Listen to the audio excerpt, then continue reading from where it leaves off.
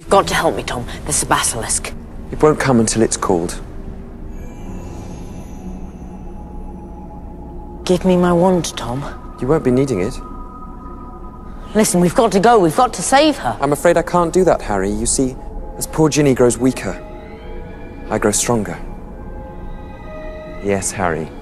It was Ginny Weasley who opened the Chamber of Secrets. No, she couldn't. She wouldn't. It was Ginny who set the basilisk on the mudbloods and Filch's cat. Ginny who wrote the threatening messages on the walls. But why? Because I told her to.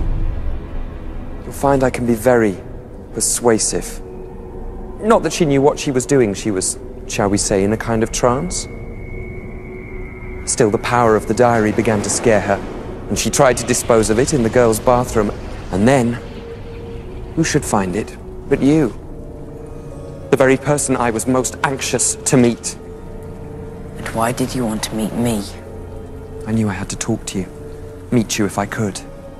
So I decided to show you my capture of that brainless oaf Hagrid, to gain your trust. Hagrid's my friend!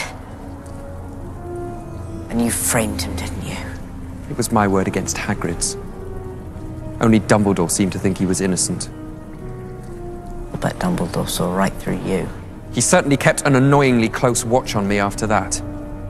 I knew it wouldn't be safe to open the chamber again while I was still at school, so I decided to leave behind a diary, preserving my 16-year-old self in its pages so that one day I would be able to lead another to finish Salazar Slytherin's noble work. Well, you haven't finished it this time. In a few hours, the Mandrake draft will be ready, and everyone who is petrified will be all right again.